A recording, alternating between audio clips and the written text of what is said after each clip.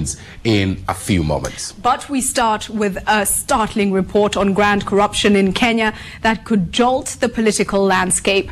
The report, leaked to a respected British newspaper, alleges that former President Daniel Arap Moi and his associates siphoned over 130 billion shillings out of Kenya during his 24-year reign. The investigation was commissioned by President Kibaki's government and was carried out by Kroll Associates. But as Robert Nagila reports, that document which was given to the government has never been acted on for the last 3 years.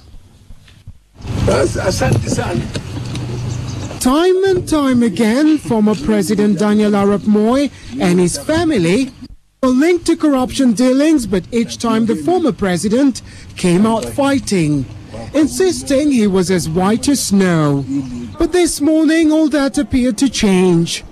A British daily, The Guardian, published as its top story a report by international risk consultancy Kroll Associates, alleging that Moi and his associates stole over 130 billion shillings from public coffers during his 24-year reign. Among some of the prominent names mentioned, apart from Moi himself, are his son Gideon Moi, reported to be worth over 71 billion shillings. Philip Moi, estimated to be worth 50 billion shillings.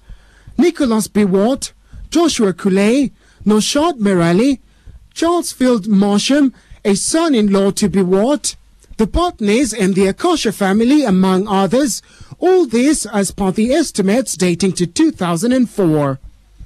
The report lists those behind Mobitella who own 5% of Safaricom as Nicholas Biwott, Gideon Moi, and the man said to be Biwott's son-in-law, Charles Field Marsham. It details how the Moi family and associates allegedly colluded with Italian drug lords and printed counterfeit money.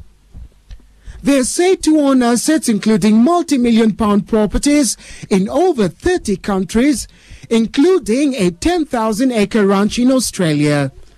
And it gets worse. In 2003, President Mwai Kibaki commissioned the Kroll investigation into the county regime in an effort to recover stolen money. Attempts to get details of how far the investigations were was always shot down.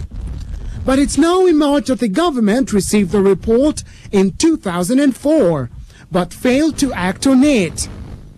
Even more surprising was the government's denial of the mysterious ownership of Mobitella, despite having the report in its hands.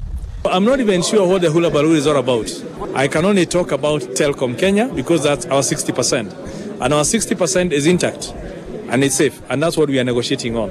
And it now looks increasingly likely that this endorsement by Moi earlier this week, I am convinced that President Mwai Kibaki ought to be given a chance to complete the constitutionally accepted two-term tenure. Will be viewed with a lot of suspicion. When contacted last night, all Kroll would say is, we cannot confirm or deny that the report is what it purports to be. Reached for comment, Justice and Constitutional Affairs Minister Martha Karua, who is in Australia, said she was not aware but promised to issue a statement when she gets back. Meanwhile, an angry government spokesman, Alfred Mutua, termed the leaking of the report another John Githongo ploy to set the media agenda in Kenya. Tomorrow promises to be a very interesting day indeed. Robert Nagila, NTV Tonight.